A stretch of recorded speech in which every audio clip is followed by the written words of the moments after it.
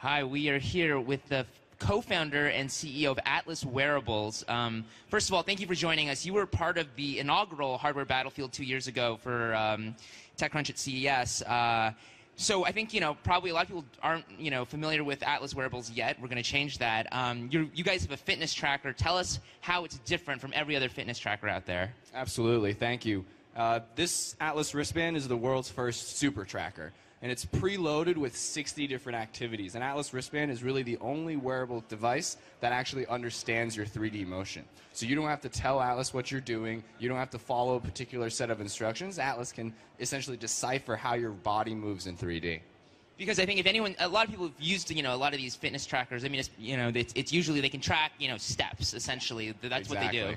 But if you're like lifting weights or anything like that, clearly anyone looking at us can tell that we're both big weightlifters.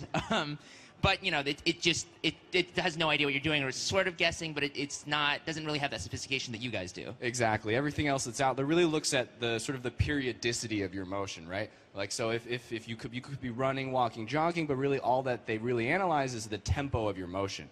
So the type of machine learning we have enables you to really begin to focus on your form more than what particular types of motion, whether or not you're getting points for it or not. Where the device itself analyzes your form score, gives you active time, rest time, caloric burn. We are also partnered with Valence Cell for some of the most accurate optical heart rate on the wrist. So we've done tests for while exercising and while running, walking, jogging, benchmarked against a chest strap, and we have a comparable accuracy to chest strap. And so you said that there's a lot of different activities programmed into the device, but again, the user doesn't have to choose it. It's just that that's basically what you've programmed so it can recognize those activities and knows how to measure them. Exactly. Yeah. So there were a couple different modes. Freestyle mode is really the most beautiful, where you really just slap Atlas on and you go to the gym and really do whatever activity you're most, whatever exercises you're most excited about. Right now, we're at about 60 different activities. At the end of this year, 2016, we'll have about over 200 automatically recognized, classified activities in the database. So, like I said, you've been at CES for a couple of years now, but 2015 was the year you first started actually shipping product, right? Yep, yeah, that's correct. How's that going? It's going very well. We did an Indiegogo campaign as well, so a lot of help from Slava and his team as well. But everything's moving along now, and we just announced a partnership with Coin and MasterCard as well to help bring payment of things really to the gym and the health club space. And there are many things we can do where you can't really cheat this technology. You can't put an Atlas on your dog and expect to get push-up points, right? So there's a level of accountability or compliance built into our technology to actually reward you for real physical exertions that you do. Let's talk a little bit more about that. So this MasterCard and Coin partnership, how are people actually going to use it?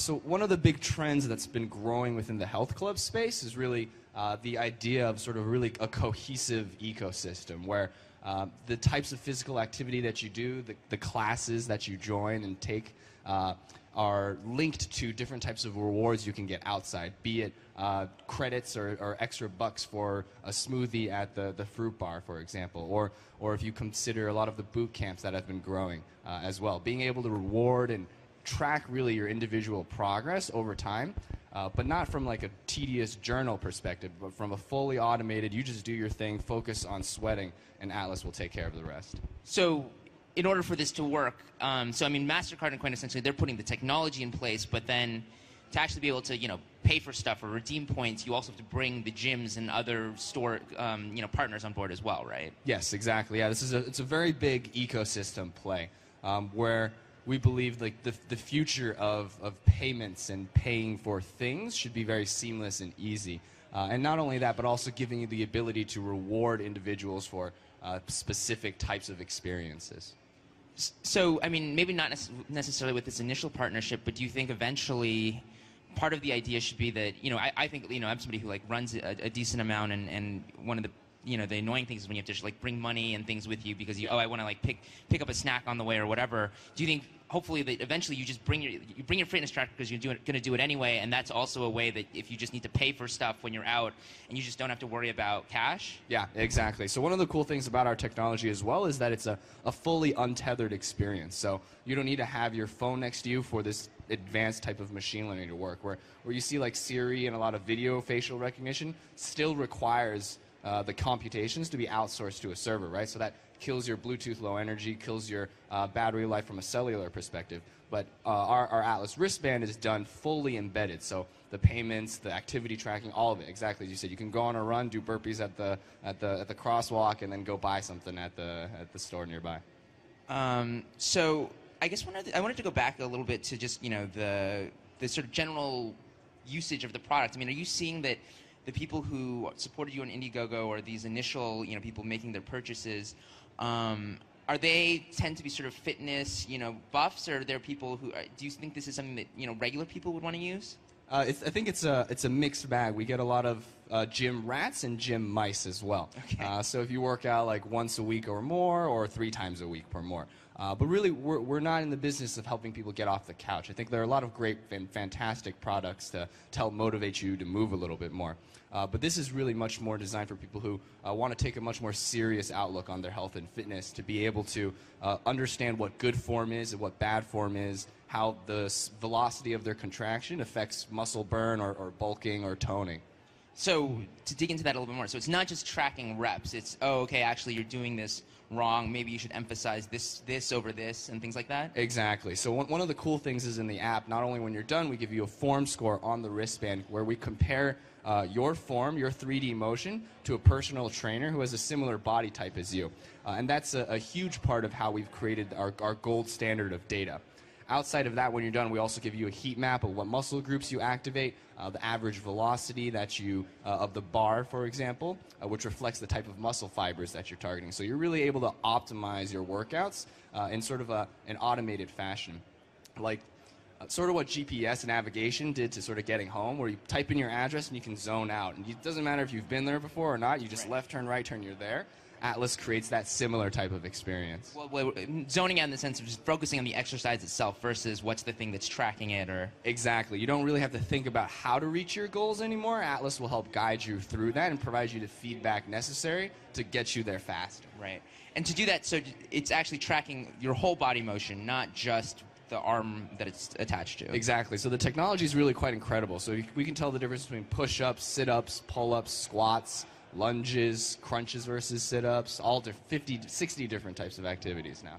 So, it's also an interesting time in the wearables market, where you've got a group of fitness trackers and then, a group of more kind of general purpose devices, smartwatches that have fitness tracking sort of as a component of it. You see Fitbit trying to move into that space. How do you see that playing out? I mean, do you think that there's people are still going to have, in 5 years, people are going to have specific fitness trackers, or are they going to have a device that does everything, including fitness tracking? Did you say in 5 years? Let's say 5. I mean, 5 yeah. Yeah. In a couple of years. I mean, I think it's very much hard. It's dependent on the hardware. So, for example, we're one of the few products that are wrist-worn that not only have a widescreen display, but that's also touchscreen, but is also 30 meters waterproof and has a micro USB to charge. So some of the top reasons on why people discontinue use for other wearable devices, like they shower with it, it breaks. They lose the proprietary charger, they don't go buy another one. We solve most of those issues within our solution. And one of the big ones within fitness as well is accurate heart rate reporting. I mean, I certainly believe this type of technology will begin to expand as we move forward, but there's certainly at least a couple to 5 years, at least, in terms of the technology advantage that we have to take advantage of. So right now, do you have like one model of the Atlas, or are there multiple models? So this is the launch model Atlas wristband. It comes in 2 colors, yellow and TechCrunch green. Okay. Excellent. And we also have an Atlas... Wait, so we're getting a cut then, right? It's a nice neon green, right? That's right. And we also have an Atlas Engine app, which is, if you have an Android or iOS app and you have an armband laying around, you can download the app for free.